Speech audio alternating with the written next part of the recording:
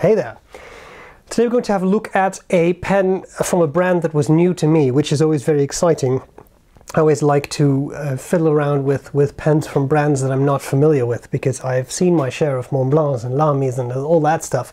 So today we're going to look at this pen. It is made by Kilk, which is a Turkish company, and they made this pen, the Orient. They reached out to me, they said, would you like to review one of our pens? And I said, pizzazz! Obviously I want to review one of your pens. And so they said, we'll send you this. I said, okay. They said, what nib? I said, B.R.E. They said, okay. Put it in the mail. Boom. And here it is. So I particularly enjoyed this. I like that it's orange too, obviously my national color, so that's an extra fun detail, because I'm known to be a magnificent patriot. So let's have a look at the pen. I will cover the parts of the pen. I'll do a writing sample. I'll tell you what I like about it, what I don't like about it. I still sometimes get the order wrong, but that's the order. Let's have a look at this pen. And first of all, of course, a very kind thank you to Kilk for sending me the pen. Let's get started. Okay, let's have a look at the Silk Orient fountain pen. Orient fountain pen is what the box says, and here it says Latin, and I haven't looked up what this means, but digging back into some Latin education, I'm going to go with out of the east comes the light. Correct me if I'm wrong. It certainly fits with the sort of sun theme on this. Sampler, which is nice, orange. Kilk, handmade in Istanbul, Turkey, with an address and all that. Also came, by the way, with 2 packets of Turkish coffee, which is very sweet.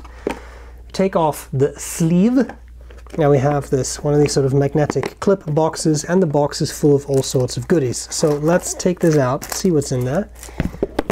That was the pen condom, which is now taken out. There is a jeweler's cloth, which is nice because the pen actually has silver trims, and silver will tarnish over time. So that's a very nice detail, and I like it a lot. Here we have a little card, which is a warranty. The pen comes with 2-year warranty, which is very nice in a day and age where many fountain pens now have a year or less. So I've even seen a couple of brands that now just offer months, like half a year of warranty. So I think 2 years is very quite nice.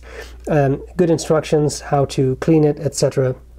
And that's pretty much it. So then we have the actual pen. I will zoom in a bit.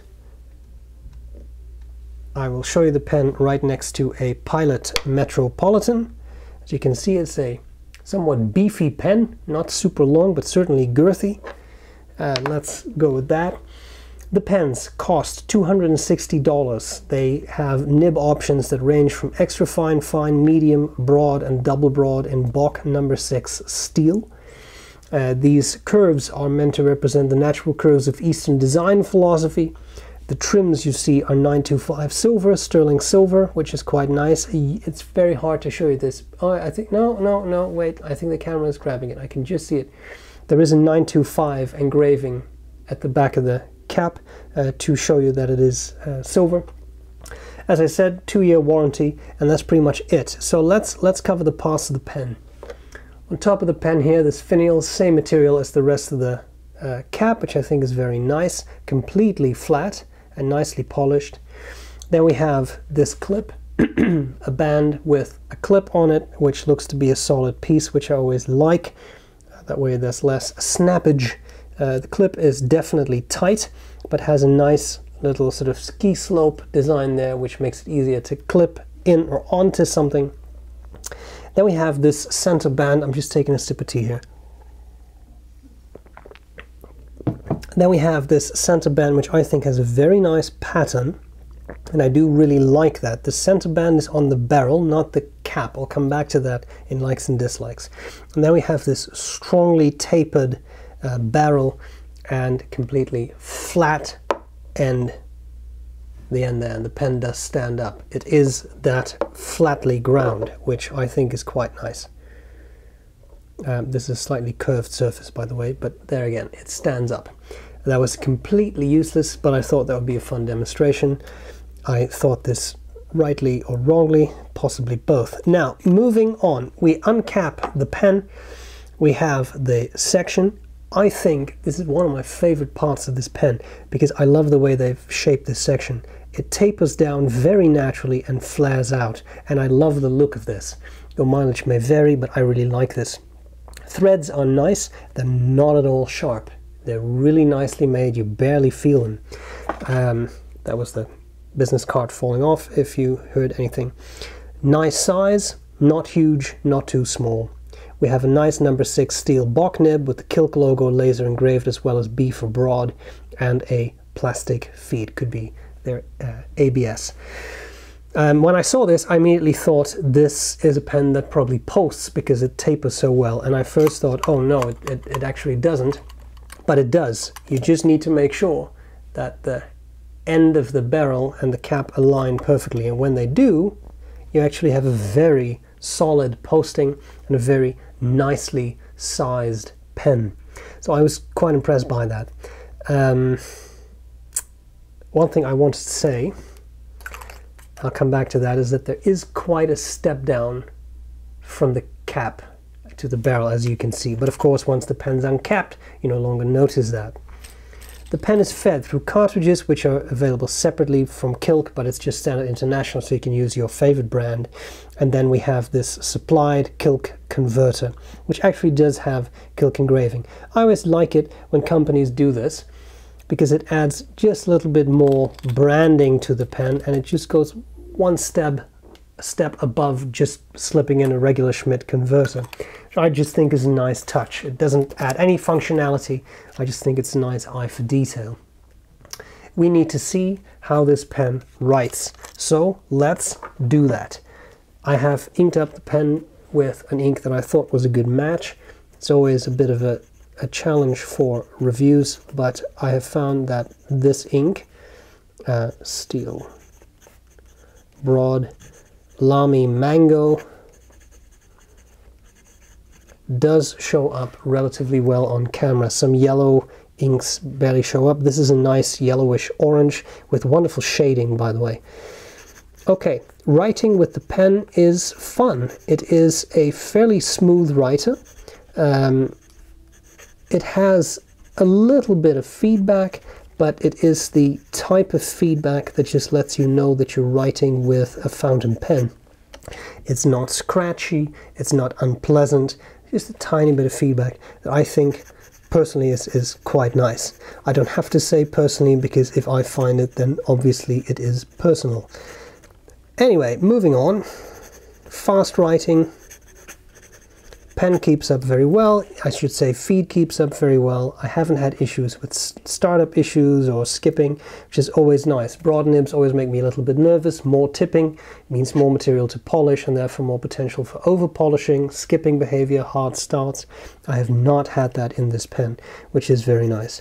As to its wetness, of course also function of the ink and a little bit of the paper, but it's a pretty nice, well-tuned nib. Certainly round, it's not excessively broad. And I found, and I'm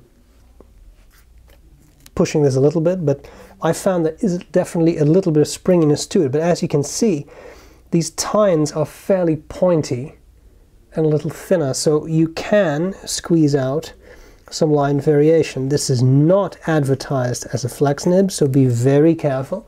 But it has the tiny bit of bounce to it. For those of you who enjoy such a thing, there was a little skip, but that was probably because I pushed it a bit. Reverse writing is scratchier. You can probably hear it. But you can get away with it. In a light ink you don't see it so well, but I can still read this. Always a question of how does the camera pick it up. I can easily read this writing. Not the handwriting, but I mean the writing itself. And it still works. So if you really want that, you can go from, I would say, it is a broad. I would personally call this maybe a wideish medium. I don't find this the broadest of broads, but that's perfectly fine. That's something on BOK, not Kilk. And you definitely go to a finer nib. So it's certainly an option. I think it's very nice. very pleasant writer that I really enjoy using. So let's talk about likes and dislikes. What do I like and what do I not like about the Kilk Orient? I'll be fair, there's a lot I like. I think it's a nicely designed pen in a fairly original shape. It's not yet another cigar-shaped pen. It's fairly nice. Completely flat ends. That's certainly an interesting design touch, but overall the curvature I think is very pleasant, very nice, very aesthetically pleasing. I like the silver details. That's nice. It adds a bit of panache to the pen. I like the way it posts, although it confused me a little bit at first, because I saw this and I thought this looks like something I would post, and I initially thought it did not post, but it really needs to, the cap needs to fit in exactly the right way, but then it posts securely, and then you have a wonderful size of pen in my mind, so I really like that. These are all things that I think are great. Cartridge converter filled, there's nothing wrong with that. It's a simple tried and true system in my mind. And I know that someone's going to ask, the barrel is a solid piece. The metal ring is slid over that, so it's not the inside. So in principle, this could be eyedroppered. However, bear in mind that the threads are metal, right? So you could get some sort of interaction with the ink and this metal. In general, of course, acrylic metal, theoretically that could strip these threads, the metal could strip the acrylic threads over time. But it's not the cap, it's not something you use all the time. You only open and close this pen when you are inking it or cleaning it, right? So I wouldn't worry too much about that. Number 6 nib, that's nice, and I will say a very pleasant writer. Somewhat on the thin-ish end of things as far as I'm concerned, but that has nothing to do with the Kilk brand. It's a B.R.E nib. This is how they come out of the factory. So I like all of that. I'm just looking at my notes to see what I said. No, what I should say, what I'm about to, anyway, you get the point. Things I don't like so much, there isn't a whole lot. What I will say is there's quite a substantial step down from cap to barrel, and there is no band on that cap. That always makes me a little nervous, because you do put stress on the cap as you tighten it. Some people over tighten their pens a little bit. You put stress on the cap without a center band to kind of, there's a better term from physics from this, but to disperse, I guess, that pressure. A center band can be very helpful on the cap, and there is none. Am I concerned? Not really, because it's pretty thick acrylic. But still, that something could happen to that. The step down doesn't really bother me. You see it, and it's one of those things I think that when you see it, you can't really unsee it. But on the other hand, once you uncap the pen, there's almost no step down. This is a very fluid design that I think is very nice. So it's certainly not a huge deal.